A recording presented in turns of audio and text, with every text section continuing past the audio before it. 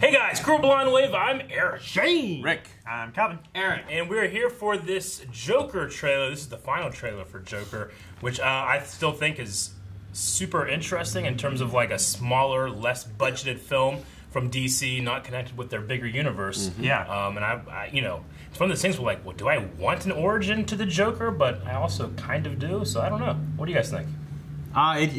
If I love it, then I'll love it. If I don't like it, I'm going to say they didn't need Solid. it. Yeah. Solid what you just I mean, said. with Joaquin Phoenix connected to it, yeah, I'm just like more hopeful now, honestly. Yeah. It's a very different look from what we saw before of like what I would expect out of the Joker, so I'm very interested in what they're going to do. Yeah. I've seen other origins to the Joker, but I would like to see this origin to the Joker, just because it's so different from everything else that I've seen. You think? Maybe it's the same. You can't ever think. I don't think it will be, just based on the casting and the first trailer that we saw.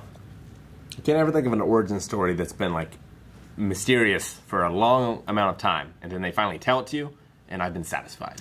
True. Ever. Yeah. So, but maybe this will be the first one.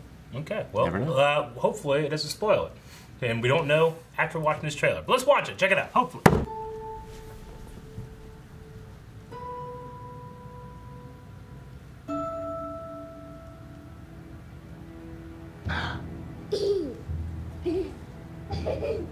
Can you please stop bothering my kid? Sorry. Hell, lady. Bothering? I have some bad news for you.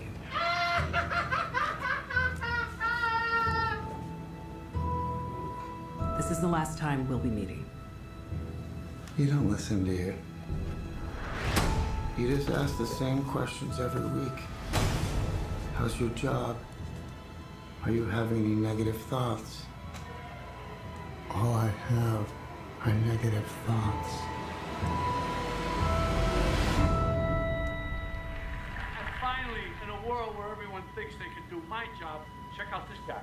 When I was a little boy and told people I was going to be a comedian, everyone laughed at me. Well, no one's laughing now. You can say that again, pal. Oh, that's Robert De Niro. Yeah. Oh my God.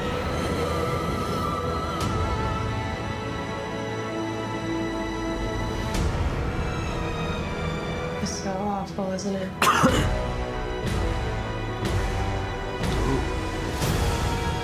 For my whole life,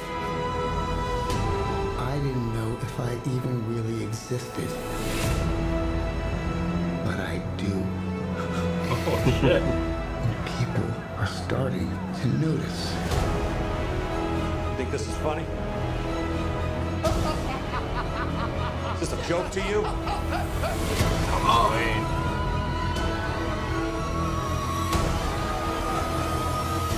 Dude, times are going crazy. Murray, one small thing. Yeah. When you bring me out, can you introduce me as Joker?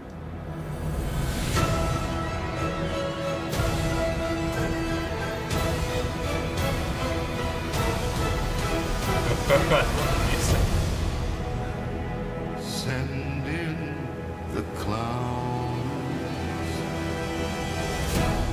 Oh, he had a cigarette. Is he smoking? There. Yeah. All right. All right. There's like a different mannerism too for yeah. him whenever you see him, like I imagine earlier on to like later on when he's like dressed as the Joker and he's kind of walking. I feel a little bit more Joker. He's got the. You know what I mean? It's like well, because I mean, he's not anybody until he becomes the Joker. You know, like that's the best part about an origin like this is like. This is about him finding himself, you know? Because I always thought, like, well, what is the Joker without Batman? Like, is that what does he overcome? Like, how does he change? What's the interesting part if we don't have that double coin and look, you know? Mm-hmm. But this is about like a man finding his confidence. He just happens to become a supervillain. Yeah, it's him becoming the Joker, and then once he is that, it's like, well, what am I now? And then you find the Bat, and then that's where it plays into, you know? Yeah, so like, you know, it is that kind of like classic, like you could have a trailer like this and like become who you were born to be, and it's like epic and stuff, and you're like, oh, a superhero that I know, but this is the flip side of that. Right. This is like that kind of chaos and depression and stuff, and it's just, you know, I mean, we've seen that clip in the last trailer where he's forcing himself to smile and stuff. He's like crazy. Crying and stuff. Yeah. He just becomes the epitome of chaos. It was like real serious look at it, though. Yeah, that's why I like a really serious take on the Joker, which is cool. Yeah. If anything, it's got that going for it. Yeah.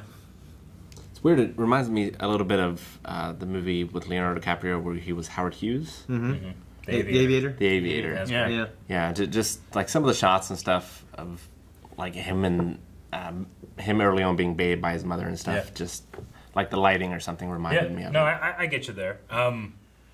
It's one of those things where it's like, how do you do so well? I mean, how do you do so well what's already been done so well?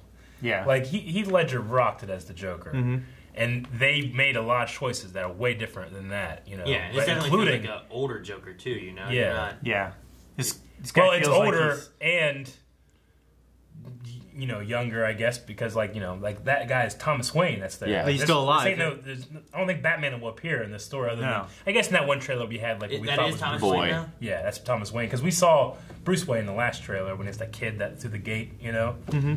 But yeah, that's Thomas Wayne because the one thing I knew about the movie was that they tried to get what actor, the guy that plays Donald Trump on SNL now, Alec Baldwin. Baldwin. They tried to get him to be Thomas Wayne.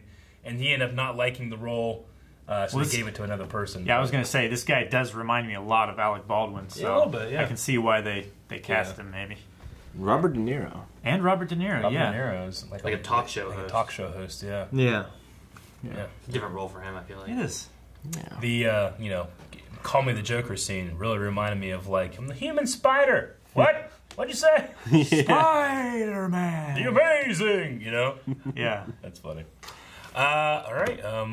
The shots look great. I think the direction is cool. I just wonder, is this a 3-act structure? Is there a villain? Joker seems to have a girlfriend. Yeah, there's a girlfriend. There's a lot of questions I have on the story, which we'll get the answers in October and stuff. Yeah. But I'm really curious on the progression. Yeah. And what is he fighting? Why is there a bunch of clowns all through the city exactly? Yeah. What's... How does he inspire them? And what does he inspire them to do? Yeah, because the way he's seems like a bunch of bad shit. The way he's talking there is no one knows me, but now they're starting to. So he must do something that the clowns are support for him. So I imagine no one knows who he is without the Joker face, that persona. You know what I mean?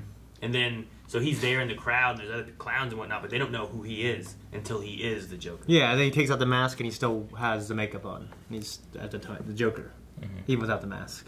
They remind me a lot of the mask from The Dark Knight in the beginning when they robbed the bank. They remind me a lot of them. Yeah. Oh no, I don't mean they don't know who he is because he's wearing the clown mask. I mean they don't know who he is because he doesn't have anything. Yeah. Just as no face paint or anything. Yeah, any of that. Yeah. Well, they only know him as on the talk show. Yeah. With the face and everything. I'm the Joker. Call me the Joker. Yeah. I feel like that's who they know, and then once he takes all that off, he's just walking down the street. Well, I mean, no one has any idea. Another part of The Dark Knight is whenever they have the honor guard shooting, Heath Ledger's there without any makeup. He's just there, No one pays attention to him. His mouth's scarred. You see the scars, but that's it. He can kind of get away with it. Yeah. Yeah. You know what? This is going to sound really weird, but it's similar to me, going into this movie is similar to the way I feel like I'm going to go into the Mr. Rogers movie, where I'm thinking, what is the arc that this character goes on?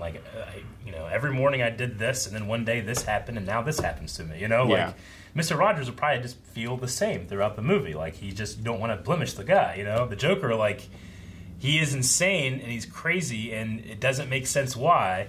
But now am I going to be oh, that makes sense, why? Or am I still going to feel why is he doing these things? Because I can't understand his madness. Well, his girlfriend can also change. And Mr. Rogers, definitely the journalist who's interviewing him, will change. I mean, it could be the same arc as the Clockwork Orange, right? Yeah. Or something like that. Yeah.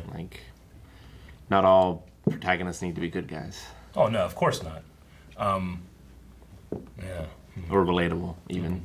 No, but you do need to feel like you're going on a journey, a journey with them, you still want them to, or you want or don't want them to overcome something. And what's the obstacles and what's what's going on with them. I mean, the one thing about Heath Ledger in The Dark Knight was I found myself liking and almost rooting for him sometimes. Same with Hannibal Lecter. Yeah, I'm and you don't cast Joaquin Phoenix in a movie like this and not he's going to do that for us. But it's one of those things where it's I hope it's not.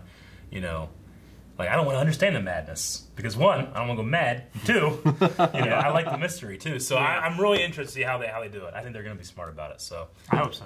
It looks like It looks like a really just completely different take. Yeah. On showing the Joker without Joker. Yeah, honestly, it kind of seems... It's not like one of those movies I necessarily want to go see in a theater. It's like one I kind of want to be like by myself in the dark, like at home or something. Sure. In a hotel. You know? Yeah. Exactly. Naked. With the hooker. Thanks, guys, for watching the final trailer of The Joker. If you want to come back and see the review, we'll probably do it. So come back and check. We do movie Eric, why not? Reviews all the time. Also, commentaries and reaction. You can vote on those over at patreon.com/FlyandWave. Check them out here on the channel. Mm-hmm. Do it! I know you can.